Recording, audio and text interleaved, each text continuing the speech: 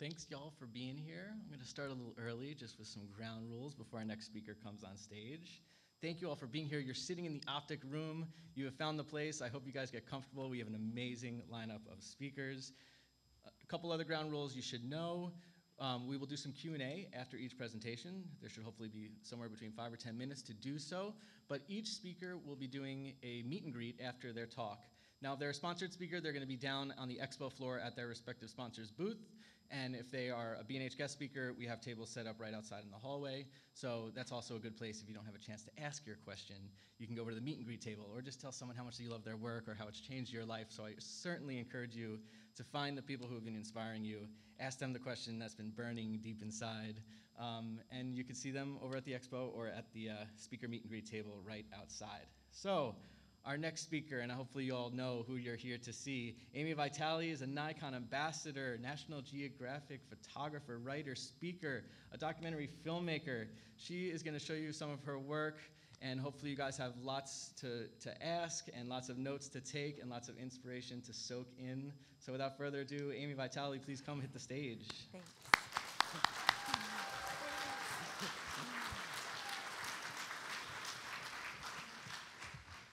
Wow, thank you. It is so exciting to be here. Thank you. Thanks again. All right.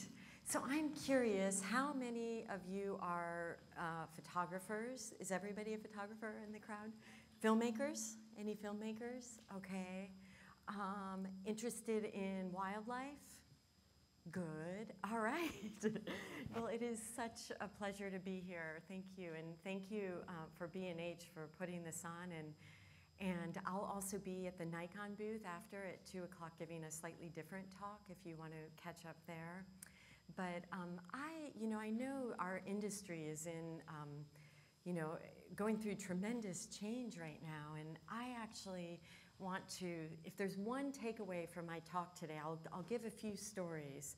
But my takeaway is that it is in these moments of transition and change, these tumultuous moments, that are the best opportunities to reinvent and to reimagine and to find a better way of doing things and new ways. So my work is really rooted in documentary work, and I know with, I'll just open up with this conversation of AI, and there's so much conversation about what the future will be. And I actually have so much excitement because I think that there's going to be such a great need for authentic, truthful, I know we use that word a lot, but really truthful storytelling. And people are hungry for that. And I also never doubt the power of photography. And I really want to start today, which picture is on, with a friend of mine's picture. This is Steve Winter's photo. Do you all know who Steve Winter is? He's this incredible National Geographic photographer. And I want to open up with a story about this image and the power of one image to truly make incredibly powerful change, positive change. Well, he had this dream to take a picture of a cougar in front of the Hollywood sign, right? And the only problem is all the scientists said, well, there are no cougars living there, Steve. But that didn't stop him. He had the dream. So he set up camera traps, and it took him a year. And he surprised all of the world, all of the scientists.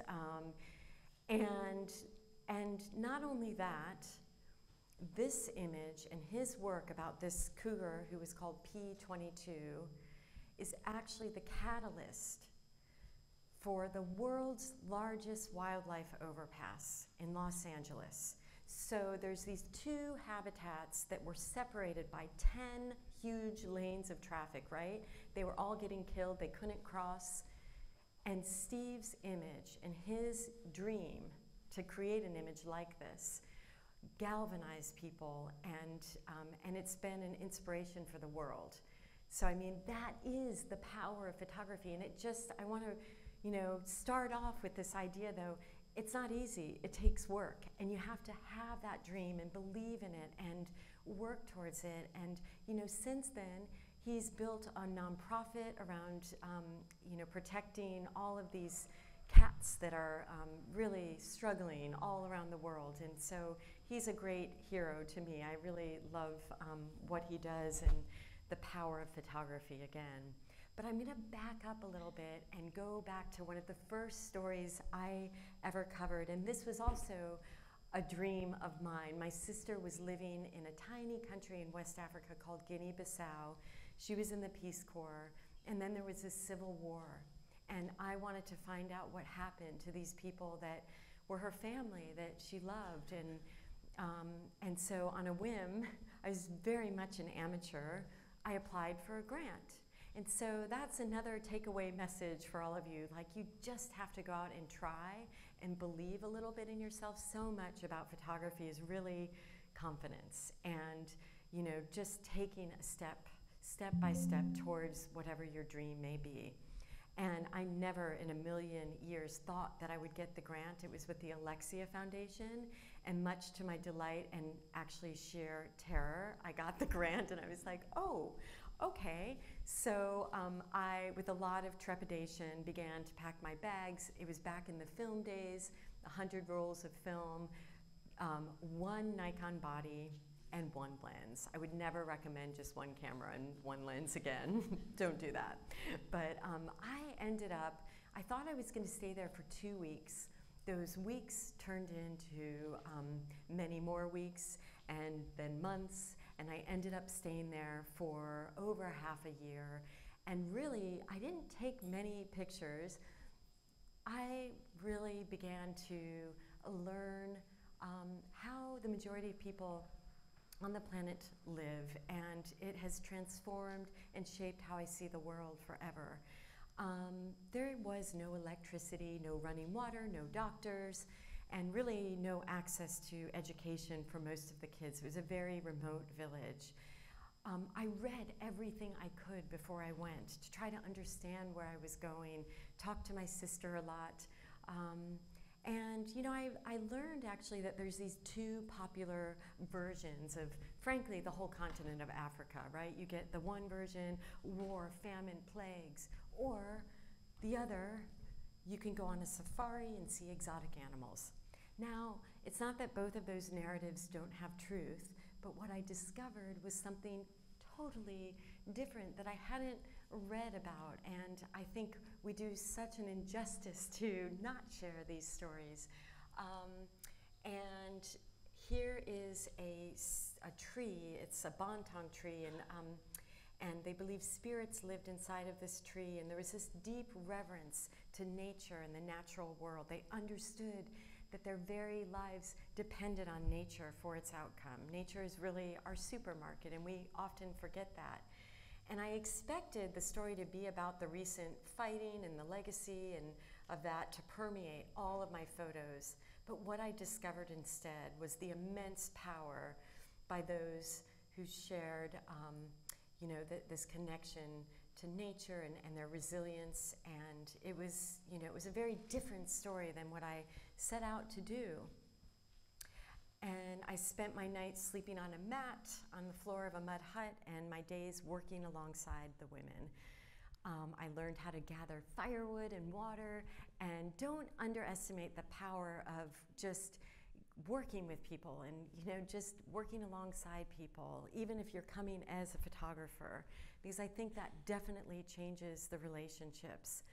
And we didn't have much to eat. I stayed through the end of the dry season. I brought these 2 50-pound sacks of rice and 2 chickens, and by the end of the dry season, all we had was 1 bowl of rice to share with the whole family and all the children each day. And that's where I truly began to understand what hunger felt like. And this is also where I learned that if you push yourself outside of your comfort zone, it creates empathy.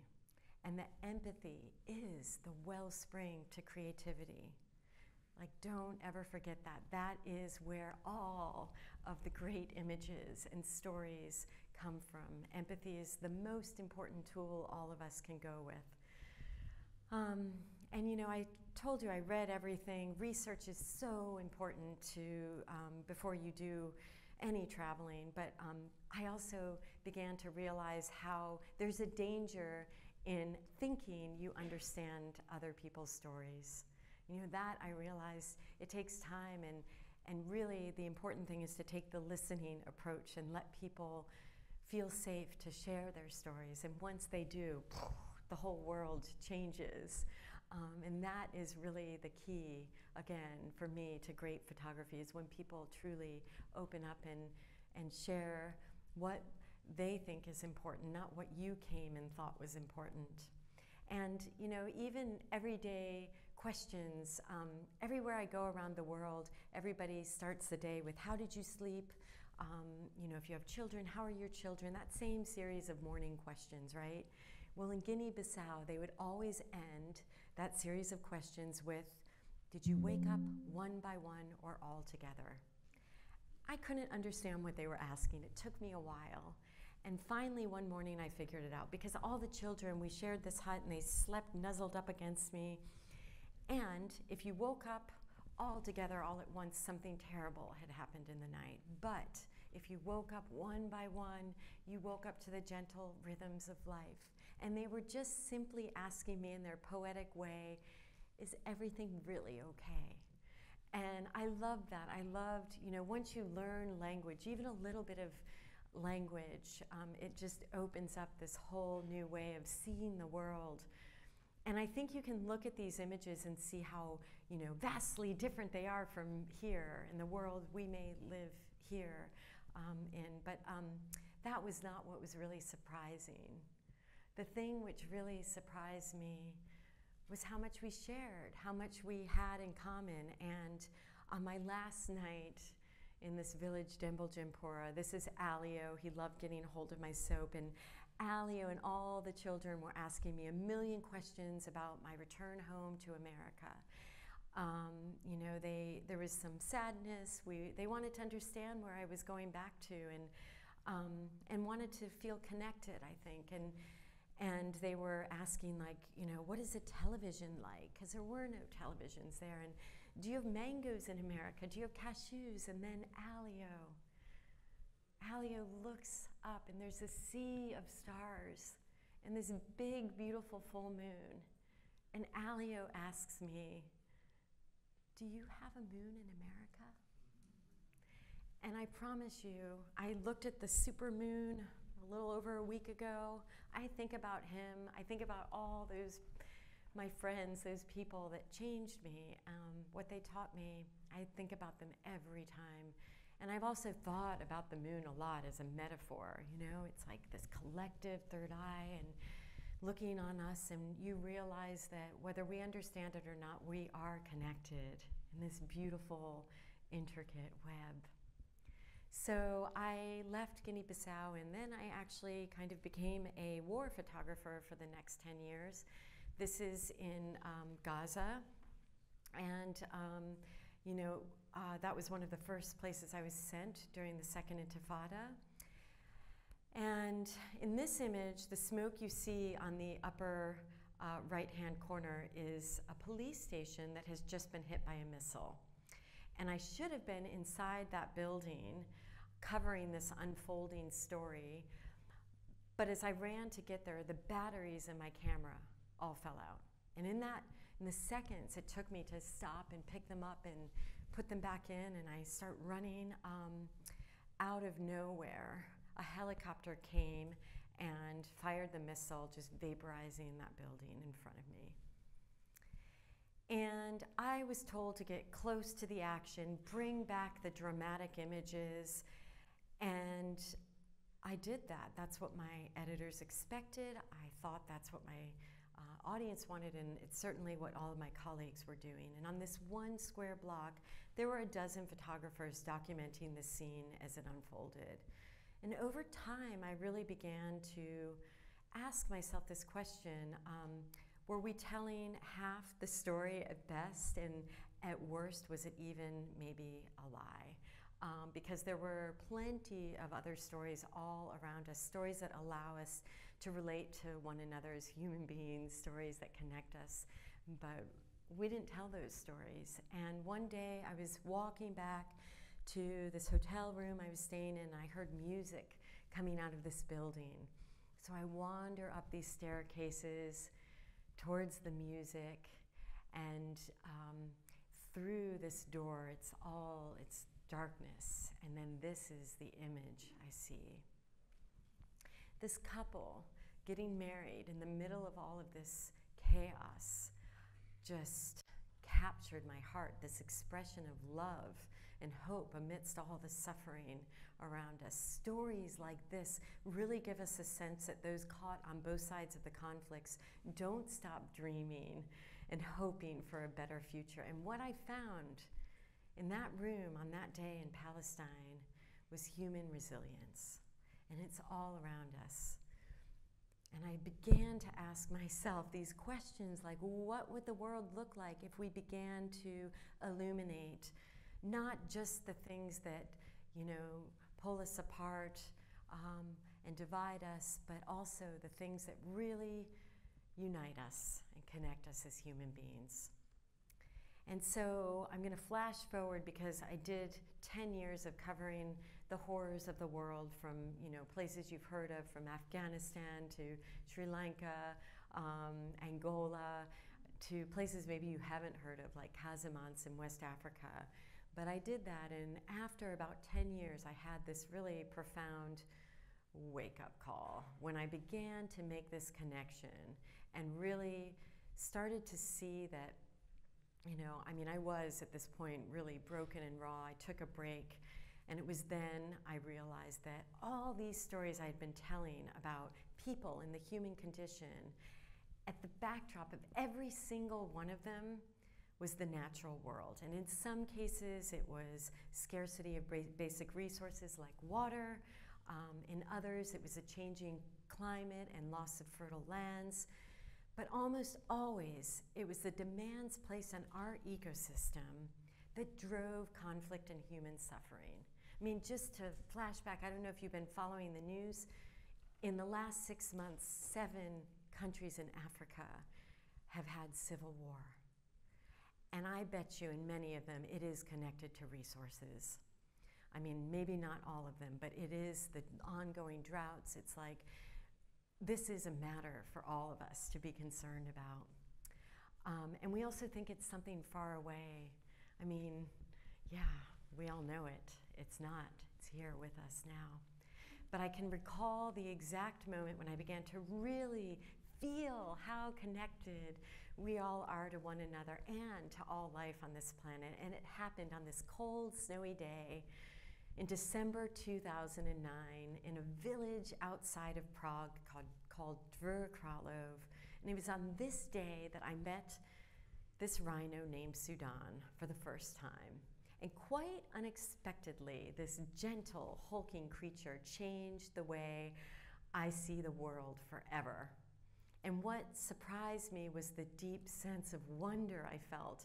I felt like I was, really in the presence of an ancient species. You can look at them and see they have been roaming the planet for millions of years.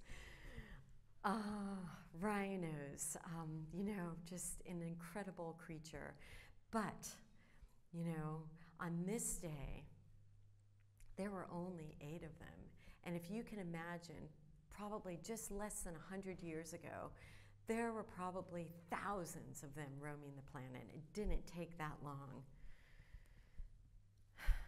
So there were 8 known to be alive, all in zoos. 6 of them were in the zoo in the Czech Republic and 2 in a zoo in the San Diego Zoo. And I was there because there was this crazy, audacious plan to airlift 4 of them to Kenya, to Africa. And actually, they're not even from Kenya, but it was determined that Kenya would be the safest place for them. And at first, I thought it was this story straight out of Disney, animals going back to Africa. But I quickly realized the tragedy of it all, that actually this was this last-ditch effort to save the entire species. They thought that by moving them to the open air and room to roam, it might somehow stimulate them to breed. This is how we imagine wildlife roaming the open plains of Africa. But this is what it looks like today. They have to be guarded around the clock 24/7 by heavily militarized men because the value of their horn is worth more than gold. They're being poached to extinction. And, you know, I'm sorry, this is a horrific image, but it's not just rhinos, it's elephants and so many species that we don't even talk about. And when I began this story back in 2009, I researched, I read everything, and the story, the main narrative that I could find was, we've got to fight this war on poachers. We have to militarize, we have to kill the poachers. That was the main narrative. And I began to ask one really simple question. What do the people living with the wildlife think? Do they care about them? You know, very often we forget, but the people living alongside wildlife are the best protectors. And so I began to seek out these stories and ask that question, and it has led me till today to some incredible stories, stories that bring hope, that remind you that there are often solutions. This is Yusuf sleeping with another species of rhinos. These are black rhinos who've been orphaned. He spends 10 months of his life every year taking care of these rhinos day and night, and just 2 with his own children and family. Can you imagine that? That is commitment. And I began to ask, like, why aren't we shining a light on these incredible stories? They're everywhere, they're all around them. This is Lakupanai, and he is the animal whisperer. Not one orphaned animal has died under his care, and he's rescued everything from warthogs to giraffes to elephants. He's amazing. And this is Kamara. He's with Khalifi, and little Khalifi would make these squeaks if Kamara like wandered away too far. The bonds are so deep, and it's a beautiful thing to watch that. But today in Kenya, because of a focus on local community involvement, stricter laws, and policing, the number of poaching incidences has dramatically decreased at a time when other African countries face rising poaching levels. So during the pandemic, South Africa had 400 rhinos poached. Take a guess, how many rhinos do you think were poached in Kenya during the pandemic? Any guesses? 25, nope, I saw you. 0. I mean, that is amazing. And that is because the communities, the people, understand the value of wildlife. And it's not that people aren't trying, there's also policing. But I just think it's important to give, you know, when you tell a story, I'm sharing this story because stories change, they evolve over time. And it's really important as we go in to tell stories to really don't go in with the same script and think that that's the only truth. It takes time, and over years, like, follow, stick with stories, have one story you're passionate about and stick with it. And they always evolve, and I think that's when things get really interesting. And now I want to focus on another story with another community in northern Kenya. This is Naminyak Wildlife Conservancy, and when I first began going there about 25 years ago, the wildlife was really hurting. It was being poached. You know, armed criminal gangs were really terrorizing not just the wildlife, but the people too. And the people finally in this community, it's a Samburu community, and they said, enough, we need to start protecting our landscapes.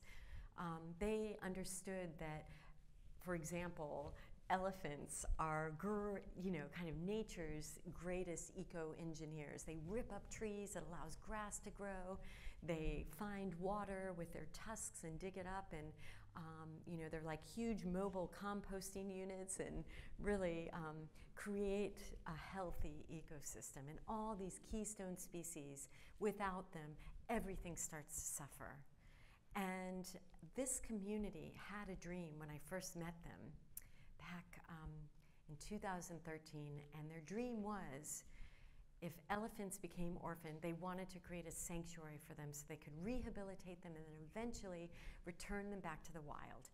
everybody laughed at them in the beginning and said, "You're crazy.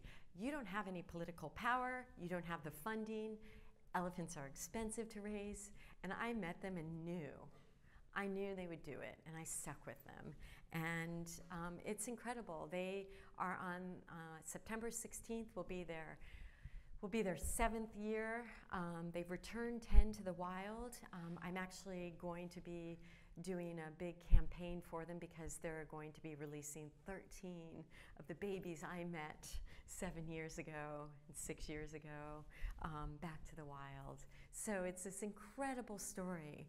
And the other amazing thing about, two amazing things about this place, it's the first indigenous owned and run elephant sanctuary in all of Africa, meaning it's the community themselves taking ownership, caring for these animals. The second thing is it's the first sanctuary that hired indigenous women to be keepers.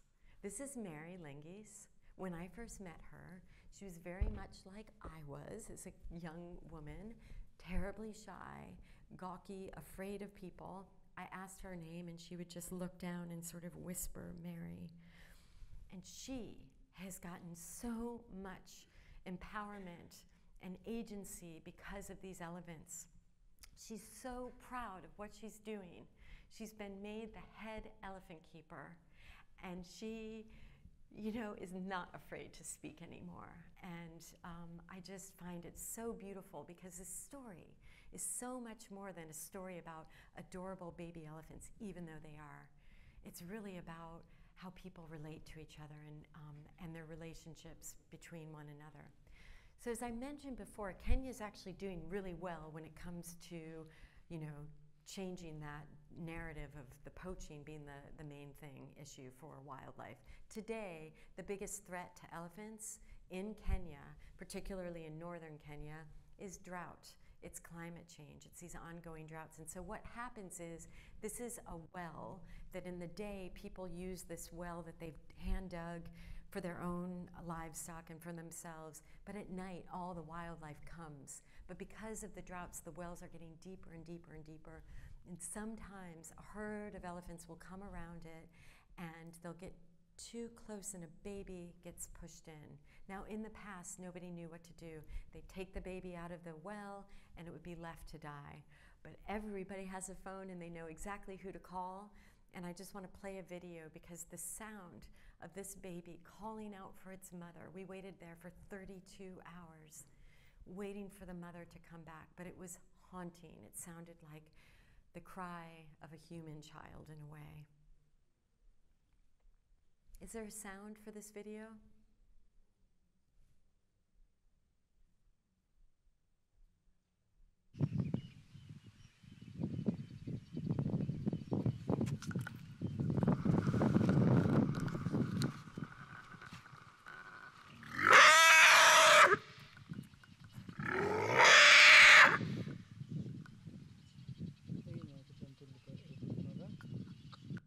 That was one of the first elephants that came to the sanctuary, and it is actually so heartbreaking and also amazing how intelligent they are. This baby knew we were there to protect it, and the imprinting already began. There were hyenas in the night. You could hear them circling around the baby, and it just stuck with us. And unfortunately, the mother, the herd, never came back. And we waited, but often you can reunite the babies right there at the well, and they do. But in this case, Joseph here said, she's getting too weak, we need to take her back. But at least they have a place to take them back. And this is the most vulnerable moment when they come into the sanctuary. 50% of the time the babies die because they're switching from their mother's milk to this powdered milk formula made for human babies, right? So it's this very vulnerable moment. And they do everything. These keepers are up all night long, every 3 hours, trying to get them to drink that milk formula. This is Dorothy. She was the nutritionist. She does many things now at Ritteti. But this story is incredible because during the pandemic, they got worried. They had to buy this expensive milk formula from South Africa, and they thought, what happens if the supply chains break down? What are we going to do, right? So they started thinking, we need to investigate if there's another solution to getting milk for the babies. They began to look around at nature. They were like, maybe there's a solution, and they drink a lot of milk, by the way. But they started to think like, well, the goats eat the same vegetation as the elephants. Maybe we should experiment with the goat milk. So they made this formula with the goat milk and began to make some studies. And it turns out, goats to the rescue. The goats work, the goat's milk, not only did it work, they went from a 50% survival rate to 98% of the babies survived because of the goat milk. This is such a powerful story for all of us, because without this really terrifying moment, nobody would have had a reason to try to change the way they do things. So I just say to all of you, just use it as a metaphor for all of us right now. The world is changing, but change your attitude. Use it as a moment to reimagine and do things differently. So the other piece of this story is also incredible. The babies are thriving. This is Mei Bai, who's like, I'm good, you don't need to feed me anymore. This is one of the elephants that will be going back to the wild very soon. But there was another outcome from this story that was very unexpected and wonderful. So the women are the ones that own the goat milk. All that money that was going outside to a huge multinational company is now staying in the community. And I went with these women as they set up the bank accounts for the first time in their lives. These elephants are giving them agency. They are sending their kids to school. They have money for when people get sick. It's absolutely transforming their lives. And people always tell me, it's not us saving the elephants. The elephants are actually saving us. And that is so true when you think about all the wildlife on this planet. If you really dig into every single story, we need them way more than they need us. But again, this story is not just a story about adorable elephants, even though they are. It's really a story about all of us, our home, where we're going, our future. And I want to share a trailer for a film. I did a little 10-minute film for Ritteti, and I offered $10 downloads, and we raised $250,000 just with $10 downloads for the sanctuary. So here's a trailer. Shaba has witnessed the death of her mother being shot by the poachers. She was very traumatized. It is so sad to see them suffering. As Samburu, the elephants are our heritage. They guide us the way. It is really these elephants helping us. Before this, our community thinks that we cannot do this hard work to change a wild animal. I know I will cry, but we can't deny her the right to go back to the world. Chaba has always been a leader, and she's a female, which makes me very proud.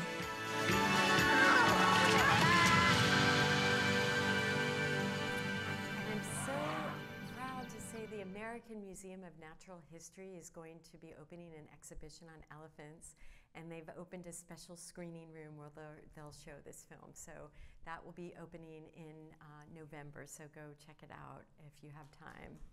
Thank you. Thanks. Thank you.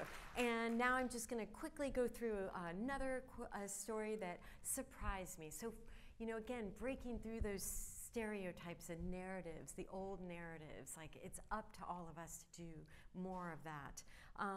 China is not particularly known for love of wildlife or the great environmental stories, but that's not true. I found another incredible story that taught me so much. I was invited to be a part of a film crew photographing pandas as they were being released into the wild. This is a panda coincidentally named Hope as she's taking her first steps into the wild. And I wanted to be empathetic, so I dressed up as a tree, as one does, and hid behind, other trees so that she wouldn't be scared as she was leaving home forever. And the head of the Panda program, who is affectionately called Papa Panda, said, thank you so much for thinking about this panda. I really appreciate that. And you are going to get to hold 2 baby pandas. I want you to know, President Obama, he only got to hold 1. So I knew there was like this special opportunity. And not only that, I got the bumper crop of babies laid out on a blanket. It was amazing. Look at the little guy in the back trying to escape. So immediately I went to National Geographic and said, I've got this great story of pandas. And they said, sorry, Amy, we've done a story 8 years ago on pandas. And in Nat Geo time 8 years ago, it's like yesterday, you really have to like reimagine a different story. So I went back and read everything I could about pandas, so much that I felt like I was thinking like a panda some days. And what I discovered blew my mind. We have turned them into these cartoonish, clownish characters. You see them in Kung Fu Panda, they're stuffed animals, but actually they are incredibly elusive, solitary creatures. This surprised me. They were only very recently discovered by humanity. They hid from humanity for so long, thousands, millions of years. You look at ancient Chinese art and you'll see representations of other animals, other bears, bamboo. You won't see representations of pandas from the past. They were only discovered first at the end of the 1800s, very briefly, but the first one was only captured in 1937. That was the first one that was captured alive. So it's not that long ago when you think about it. And how do they do it? Well, they hide out in these thick bamboo forests, hidden away from humanity. They really only come together to breed and a mother with her cub, but that's it. They're very hard to see in the wild. And this is Papa Panda with his bumper crop that year of babies. And the crazy thing is the government knew that they were endangered, and they said, we need to have a captive population of 300, so if they go extinct in the wild, at least we still have them. The problem is, 30 years ago, they couldn't breed them. They couldn't figure out how to breed them in captivity. 0 success. They started doing everything. I'm not making anything up here. They literally brought television sets and showed them panda porn. This is not a joke. They gave them Viagra. They tried everything. And then finally, it was Papa Panda, Dr. Zhang Hemin, who figured it out. 2 really important things. One, the females only have 24 to 72 hours in a year to get pregnant. Not a big window. And 2, you got to give her choice. Don't put any old male panda bear in there. Give her choice. So they did that, and now they have a very, very successful breeding program. This is what they look like when they're born, tiny, blind, helpless, 1/900th the size of their mother. That is like me giving birth to a baby that's like 1 ounce. They are also one of the fastest growing mammals on the planet. They grew like little bamboo shoots in front of my eyes. It was extraordinary, and they smell a little bit like wet puppy dogs, if you're wondering. This little guy's like, I gotta get out of here. I want to be free. And so now here is where the story gets weird. So I felt like I was in a Wes Anderson film every day. I got in my panda costume. There's like 20 other people zipping up their weird panda costumes, sometimes smoking cigarettes. And here is the thing. Papa Panda had this idea. He's like, we humans are the biggest threat to these creatures. They should never be comfortable around us, the ones that are going to be going back to the wild. So we had to wear these costumes, but as you all probably know, animals go by scent, not sight, most of them, certainly pandas. And so this panda costume was scented with panda urine and feces. And I'll tell you, I will do it 1,000 times again just to get close to those animals. It was amazing. But it was weird. I have to ask the question, who's the wild one? And they went through all these series of tests, a little bit like karate. You know, you have to pass each test to get let into a bigger and bigger enclosure. One of the most important tests were, do they run away from predators like leopards? So they would wheel a stuffed leopard into one of the enclosures, scent it, and if the baby was clever and ran away immediately to the top of a tree, she passes the test and gets into the next enclosure. But if she's curious and goes and sniffs the leopard, she fails and she's going to be in captivity forever. So they do all these, tests like, do they know how to find the best bamboo? Do they know how to get leeches off? Can they survive in the wild, basically? And this is the biggest enclosure before they go back to the wild. And Papa Panda said, when they go back to the wild, he called it graduating to Harvard. So this story was amazing. I learned so much. I think that, again, it's be careful of stereotypes. I realized I met some of the most incredible conservationists on the planet who taught me so much. There was so much to learn there. They are also, China is one of the few countries where forest coverage is growing because they're reforesting so many areas, connecting existing corridors for the wildlife to be able to move through. And yeah, it was really an interesting journey to learn that. They're studying our national park system. So it's really an interesting story to keep going back to and digging in. And I think that for me, the great takeaway of this story was habitat. We must protect habitat. I live in Montana. Because of the pandemic, there's been huge, urbanization and movement to these wild spaces. And I watch the wildlife in our backyard getting crunched in. And I think it's so important around the world. We need to create spaces and really protect those wild spaces because, without wildlife, our whole ecosystem will suffer. And I think understanding that is so, so important. Now I want to end with the northern white rhino. What happened to them, right? They brought 4 of them to Kenya hoping they would breed. Well, it didn't work. And in 2018, I got a call to hurry back because Sudan was about to pass away.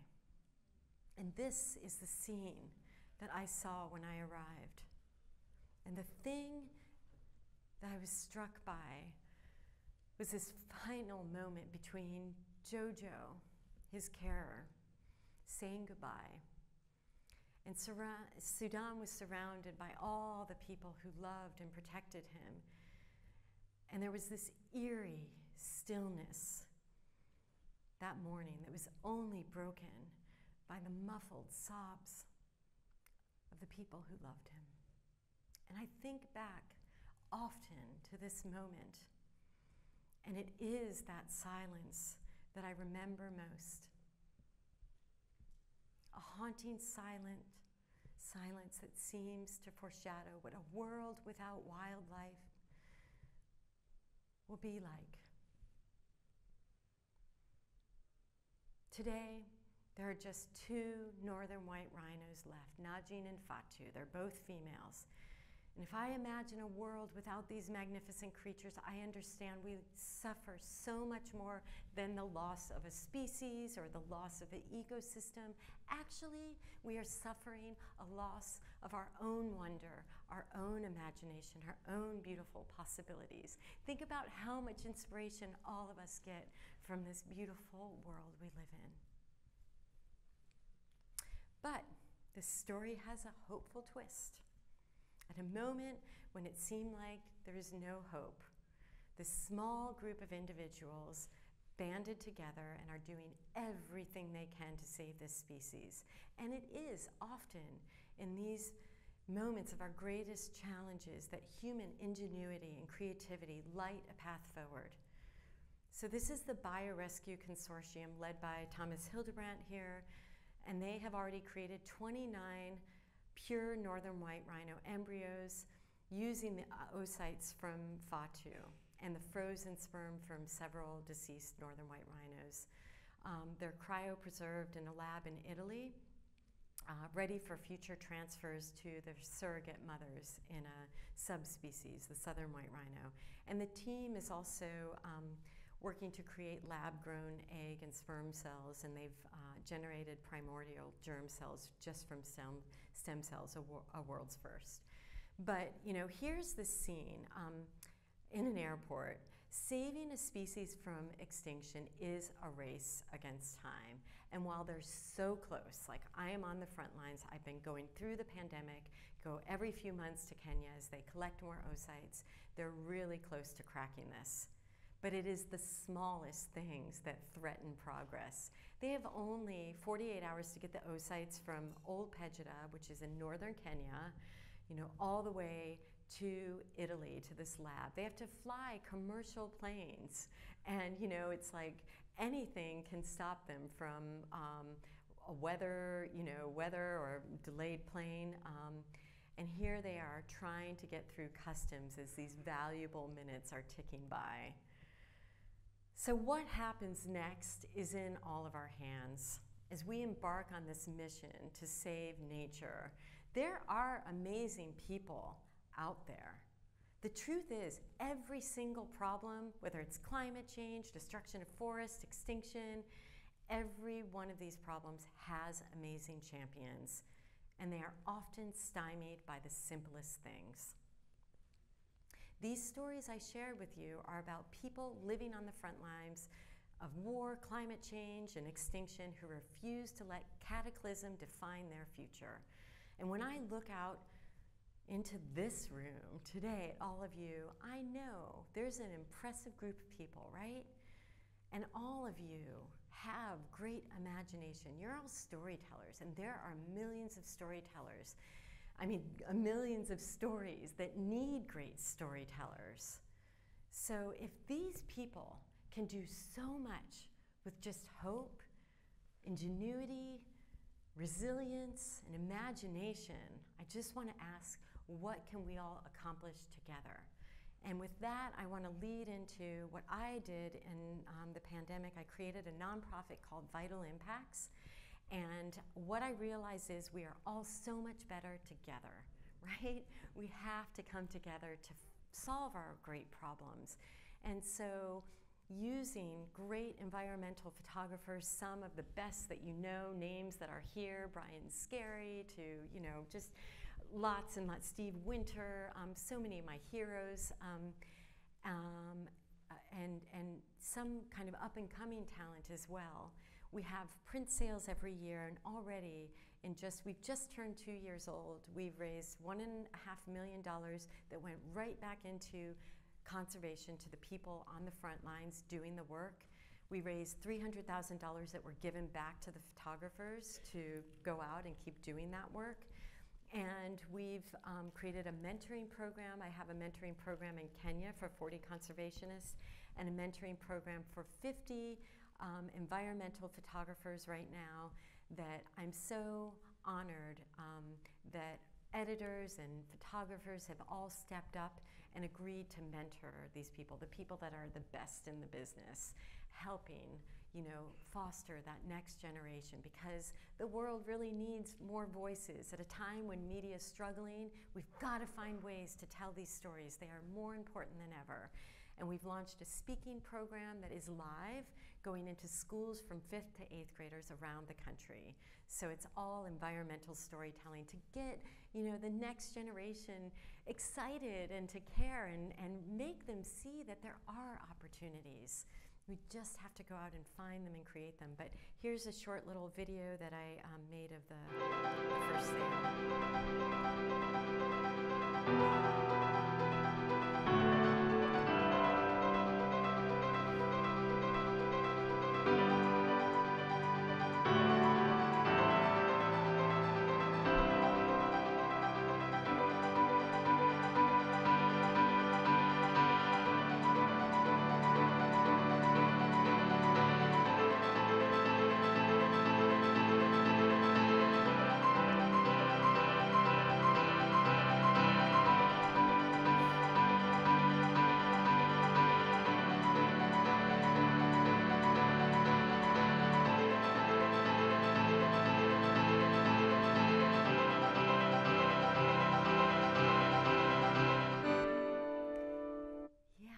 so follow us. We're going to be launching a new one for the Elephant Sanctuary. And I also partner with Jane Goodall. And I also want to give a quick shout out to Elizabeth Christ here in the audience. Sorry to make you embarrassed, but thank you, because Elizabeth has been an incredible guiding light for us. And if there's other photographers and friends who've helped in the audience, thank you. Oh, Melanie Dunet, my old friend, is also in here who donated too. So you guys follow us, and I'm here to answer a couple of questions. We have a couple minutes. Thank you so much.